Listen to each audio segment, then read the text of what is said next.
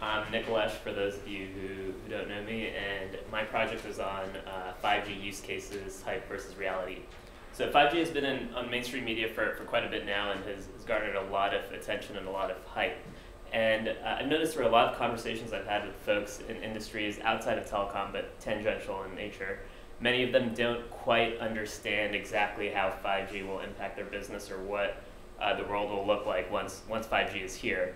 So that was the inspiration for this project. It's to kind of help you as future business leaders kind of navigate that process and help you guys have a better understanding of how your business may be impacted by 5G. And I'm going to do that by covering three things. First, I'll show you guys some of the media coverage and some of the industry executive commentary around 5G to kind of get you up to speed about what people are talking about.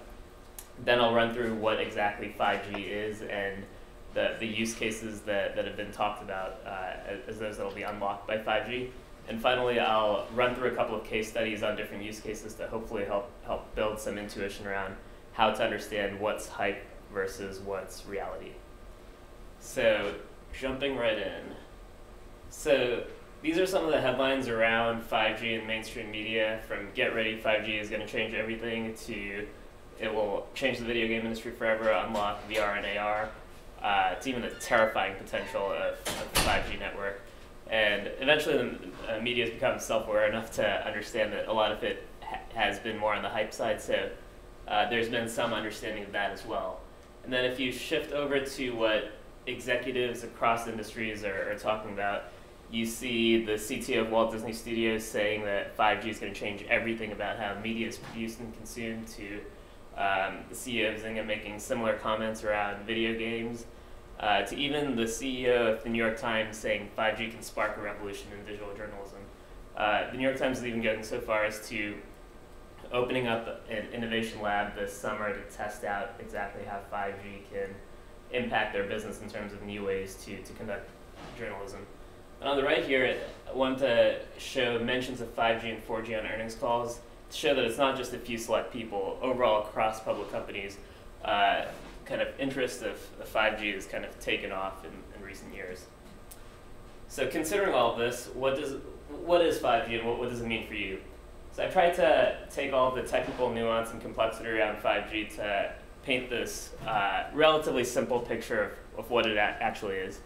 So 5G is the next generation of wireless connectivity technology that will offer greater speeds, lower latency, and more capacity. And this will come about in staged deployments targeting urban centers first, with blanket coverage likely not viable. So that's all it is, not too terrifying after all. In terms of a little more detail as to the difference from 4G to 5G, on speeds a roughly 10x increase over 4G. Similarly for latency, about a 10x decrease to latency as low as 1 millisecond. And then on the capacity side, roughly a 10x connection density increase over 4G. And the idea is that these new capabilities can unlock or improve use cases that span industries. And one thing to note as people think about all of this, it's important to remember that the focus is around wireless connectivity, and many of the use cases that people talk about can actually be addressed through wired connectivity, because not everything is done in a mobile environment. If you recall earlier this week when we hosted the CEO of Charter, he mentioned that even on smartphones, 80% of media is consumed over his network, which is a fixed home broadband network, and media is consumed over Wi-Fi because people often consume in a stationary space. So important to think through use cases as what's truly mobile versus what's often done in a stationary space that can be addressed by Wi-Fi today already.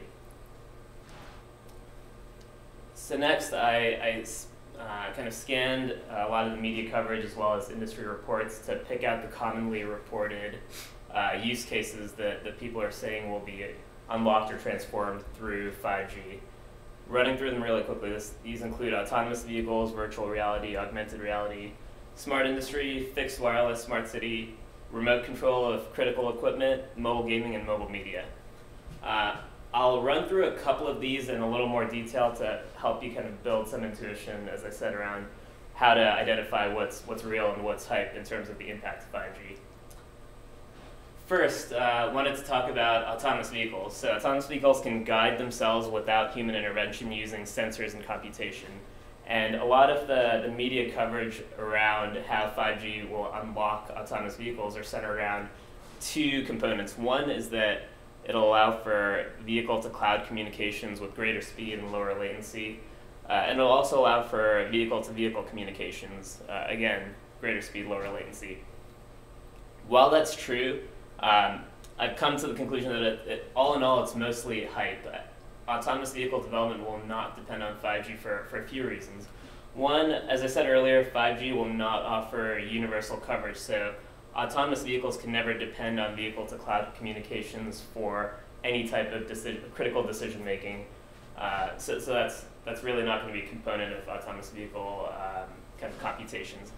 And second, they can't depend on vehicle-to-vehicle communication because of coexistence with non-autonomous vehicles, and this is going to be due to long vehicle replacement cycles, typically 15 years on average.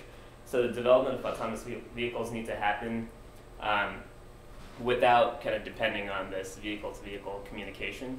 And then finally, the final point here is that vehicles have enough physical space for all computation to be done locally. It's not the case where it's a mobile phone where applications on a mobile phone can greatly benefit from computation done in the cloud. Cars are physically large enough where all of that computation decision making can happen locally. But I do say mostly that because there is one key way that 5G can interact with autonomous vehicles in a meaningful way, and that's because they can support high levels of media consumptions for passengers within autonomous vehicles when they're in a state where they don't actually have to interact with the car. There could be numerous ways for kind of new use cases for people sitting in a car to kind of consume media, and 5G can and will support that. I'll also run through another one really quickly, virtual reality and augmented reality. So VR is computer-generated simulation of a 3D environment that an individual can interact with, and augmented reality is similar but different. It's a computer-generated superimposition of images and data on a user's view of the real world. And 5G is claimed to be important because, again, it'll offer greater speeds and lower latency, which will allow for cloud computation as opposed to local computation. In terms of hyperreality, for VR, it's mostly hype because as a function of its closed operating atmosphere, VR is largely a stationary activity, and existing fixed internet connections can match and exceed 5G's capabilities. So anything that people say can happen with VR, but it just isn't happening today because 5G isn't here yet, it's largely not true. There are potential other reasons why VR hasn't taken off, including kind of expensive hardware and other gaps to the ecosystem. However, on augmented reality, a lot of the coverage is mostly, or thinking around augmented reality is mostly real because AR is largely a mobile activity, and computation requirements for identifying characteristics of live imagery and creating live animation to enhance the underlying images are pretty high, and considering it's done in a mobile environment, kind of the accessibility of a better mobile network can unlock potential new ways AR is used. So I created a very detailed kind of view of what's hype and what's reality for all the use cases, and I won't go through them here, but just to kind of show how you can start applying it. I'll run through a couple, like smart industry. A lot of talk around that, but if you think about factories are largely, stationary in nature. There are very few use cases that are truly mobile. So anything that can be done in a smart factory can theoretically be done today with a high-speed fixed internet connection and expansive Wi-Fi. For smart cities, for example, smart cities include the broad use of sensors and connectivity to better manage city assets and resources. A lot of smart city use cases don't actually require a lot of bandwidth, so it's something that, again, can be done with today's wireless networks. There are tangential kind of use cases within it that can benefit from greater connectivity. So that's kind of the type of thinking that you could use to look at your own industry or look at potential use cases that come up in your line of work to understand whether they can be kind of impacted or unlocked by 5G.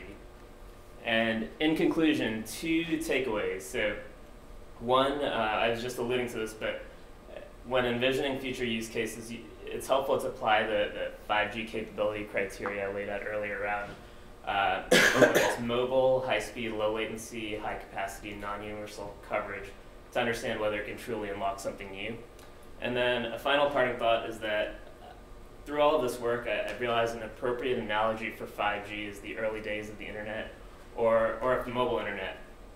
There was plenty of talk of use cases, but nobody could quite predict what the dominant use cases ended up being. For example, in the 1990s, nobody quite envisioned Facebook, and as the mobile internet launched, nobody quite envisioned the form factor of the smartphone or the app store. So I think 5G is similar. There are a lot of talk of use cases today, but I think the really dominant ones down the line are things that people quite haven't envisioned, and things that people will come up with as the entire ecosystem evolves over time. So we should have an exciting decade ahead of us. And that's it.